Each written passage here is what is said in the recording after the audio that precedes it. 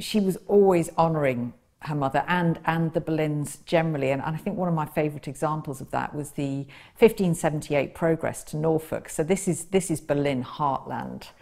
And Elizabeth really goes to town on this progress. And when she visited Norwich Cathedral, she goes there for a service in the evening, and she has her throne set directly opposite the Boleyn chapel, and apparently has a tear in her eye as the service is going on, because she's sitting there opposite her Boleyn ancestor.